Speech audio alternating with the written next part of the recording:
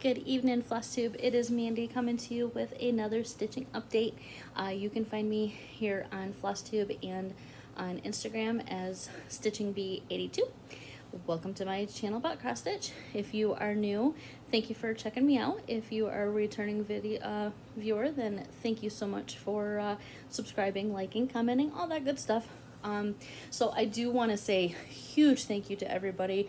Over the past couple of weeks, I have actually hit and remained over 200 subscribers. So when I signed up, and started recording videos, I never anticipated that I would really get much of viewership. So all the love and support that I get from everybody, it's really appreciated. So thank you so much, everybody. So I know I was saying that I was planning on, getting into a habit of every weekend, or once a week, giving updates. But last week, last week when I didn't record anything, like I've been trying to do on Friday evenings, the week, leading up to that, I really hadn't stitched on much to show. I had a lot of progress on my eagles, but that was really the only thing that I had to show. I had one other project that had maybe 100 stitches, but it would have been a 5-minute update. So I know any update is always a good update, but I really didn't have a whole lot. So I just figured I'll wait another week. So here we are. But I have a very exciting update with said eagles. So I'll get into that when I get to that whip and show.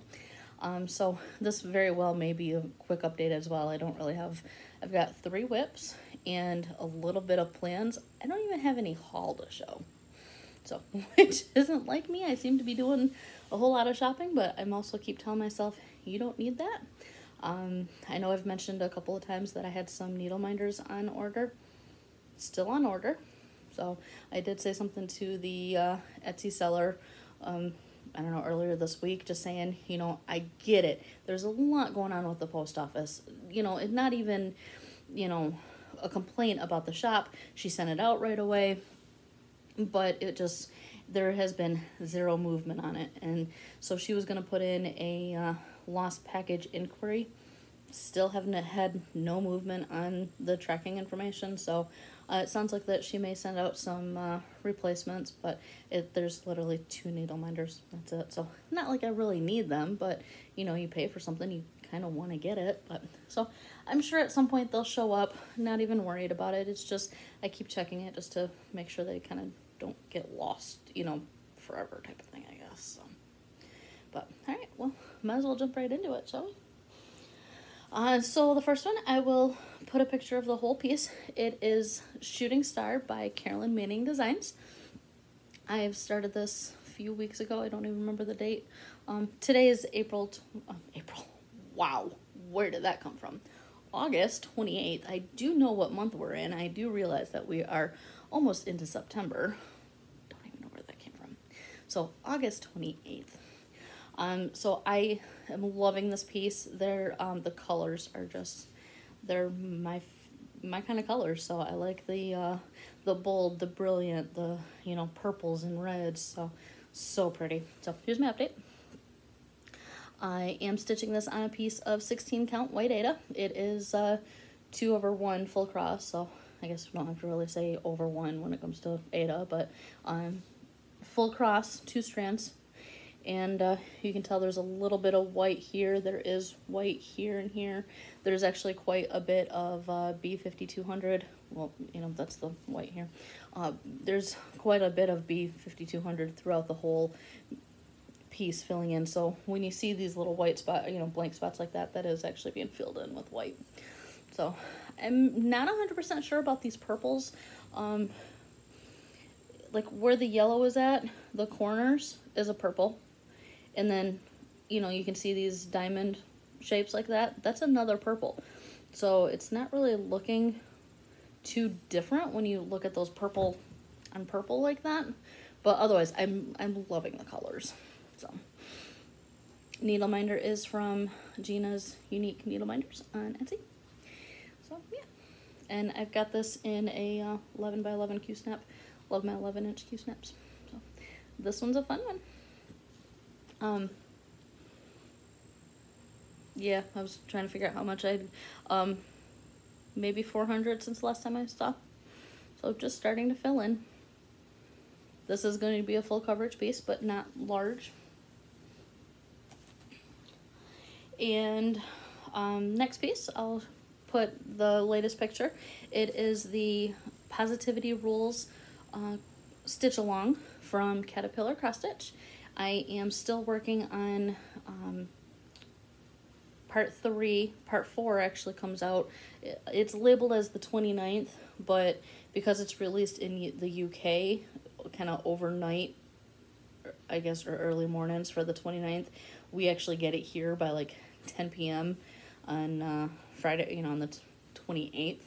So I'll actually get to see what that next part is. I'm probably not going to wait that long to get this video posted, even though it's already 8 o'clock on a Friday night. But so we'll see that next time.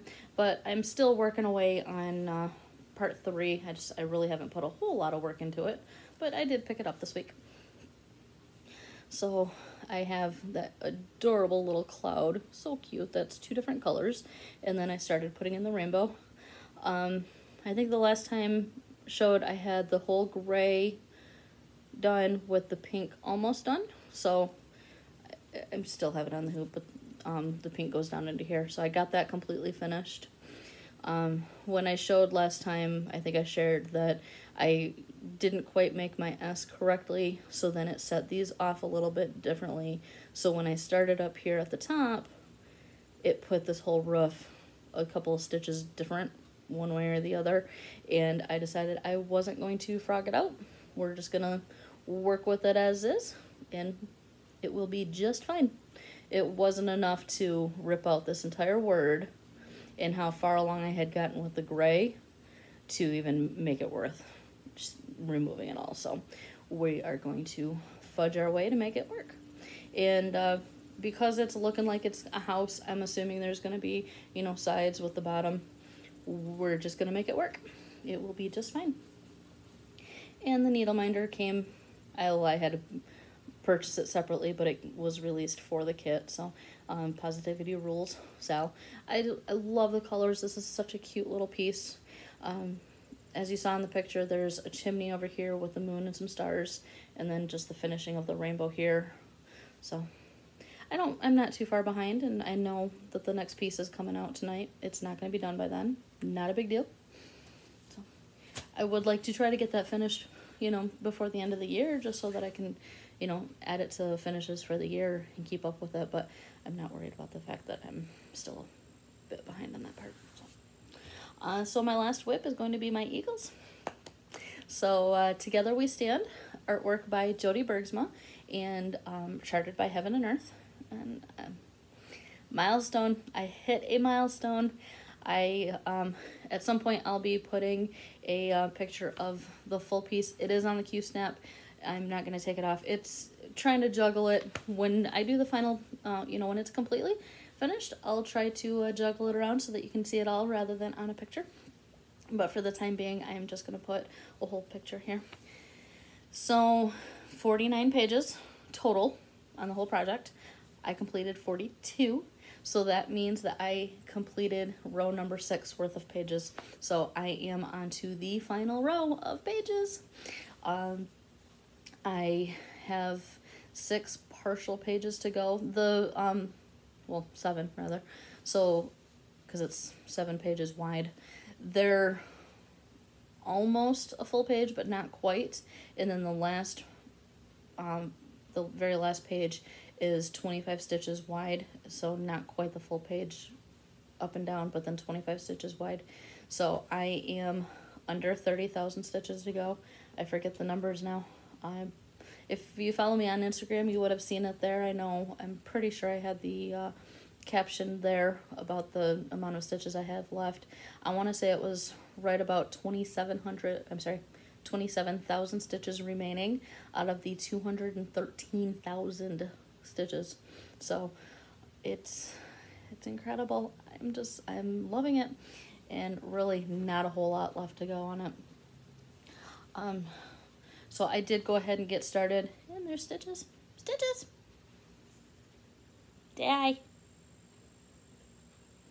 She's been such a pal to have hanging around here. So again, I do have it on the Q-snap. I'm not taking it off, but I'll show you where I finished last time. So the whole page is, I'm not gonna be able to hold this completely. So last time you saw, I had, you know, white, the red. So I finished out that whole section is done. There was one day I figured out that I had like 1,100 stitches, and so it would have been last Saturday or Sunday, I think it was. Might have been Friday into Saturday. I couldn't put it down, and I got it done. So that eagle is pretty badass, and I love him. So then, starting on the final row of pages, I have now come back over here, and this is not the final or the bottom. I don't remember how many stitches I have left to go there, but just a few little ninja stitches there to finish before kind of jumping over. So there we go.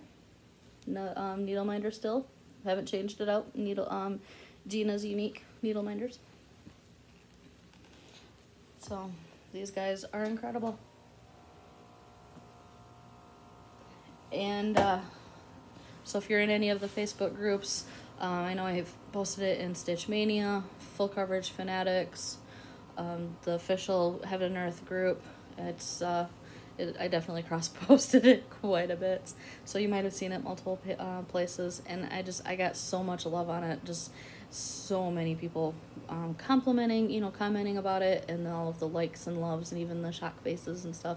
It's just been really cool. So can't wait to get that going. I'm still looking forward to trying to get it done by the end of the year, but we'll see. I mean, as much of an obsession as it has been, it's quite possible, but I don't want to force it because I don't want it to become a chore, that kind of thing. So, and that's all I have to work on, or have worked on since, the last Eagles.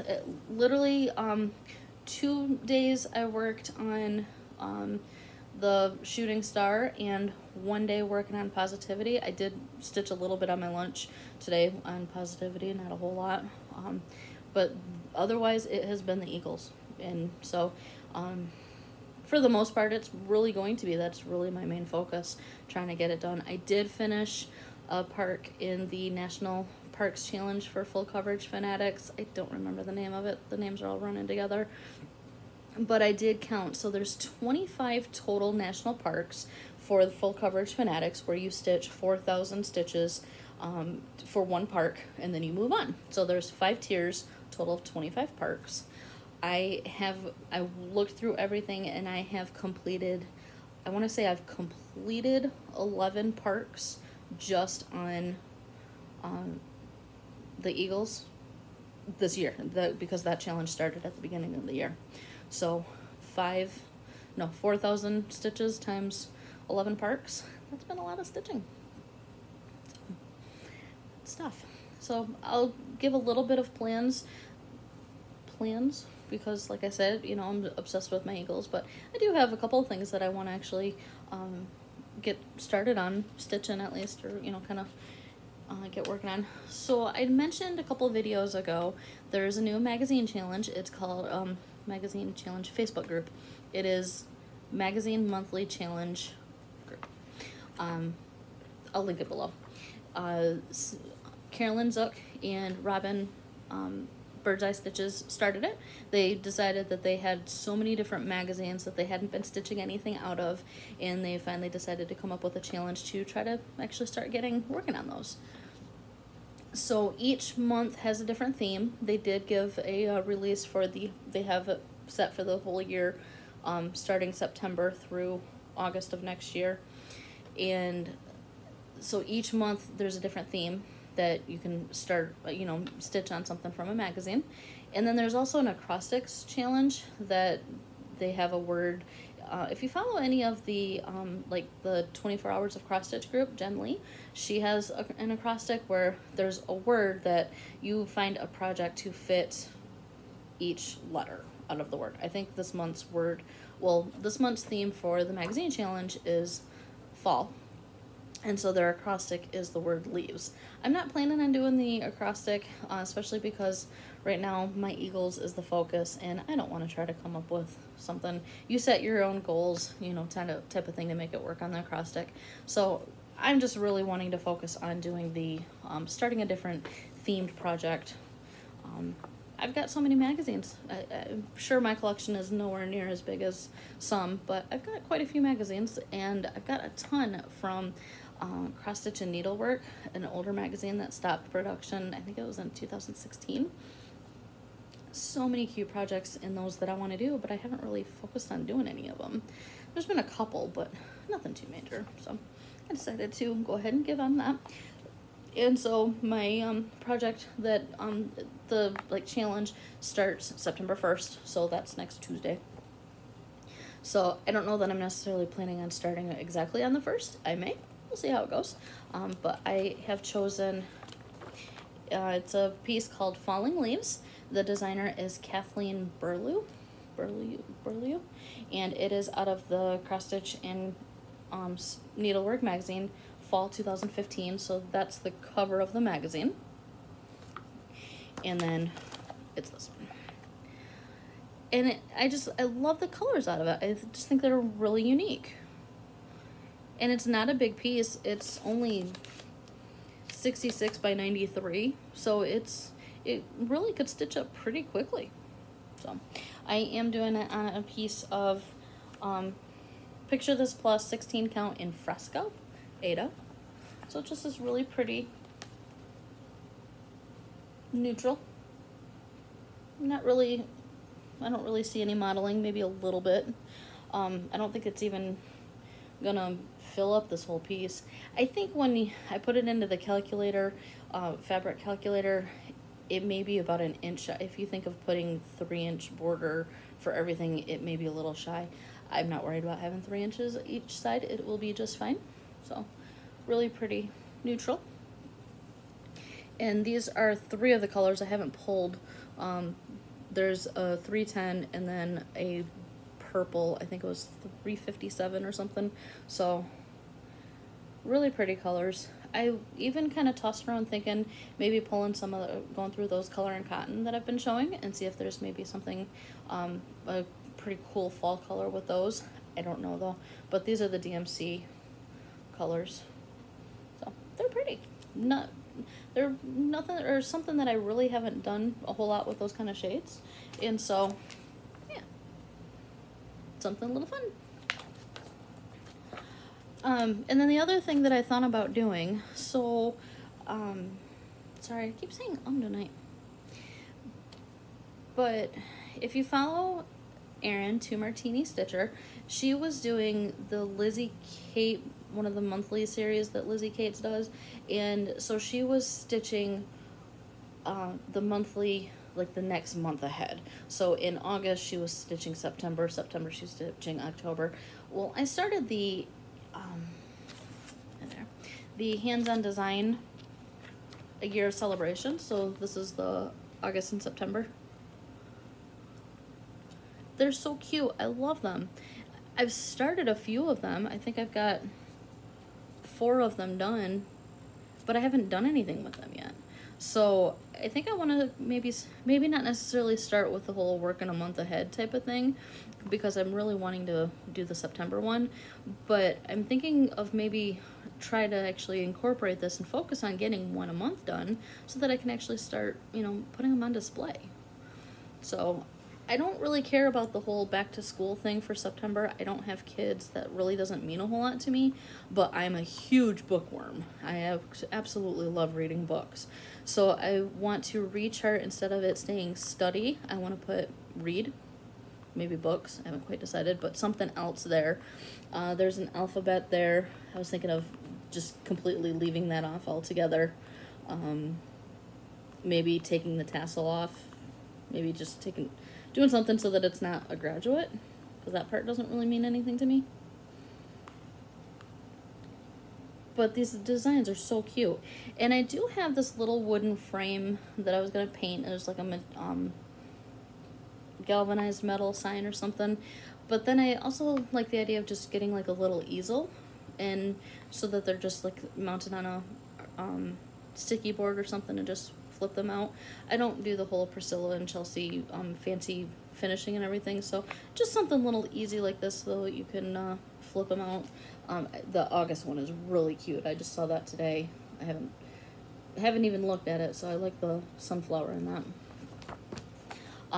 But I'll go ahead and show what I do have done. So I have the January. So you can tell a little bit that there's some white snowflakes there. I think you can see them maybe easier in person or whatever, but not the called for colors by any means, because I think these are actually charted in like overdyes. And especially when I started these, I didn't have any kind of overdyed threads, even the color and cotton. So they're charted in Weeks Dye Works, Gentle Arts, Classic, and I don't have all of those. So what I was doing was I would pull my DMC box, looking at the picture and say, all right, this color works. I like this color. This color works, as a replacement of, I don't have one of these magazines, but okay, well, here's a blue, here's a green, you know, here's a brown. I think that's brown, or is that black? Looks like $37.99 probably.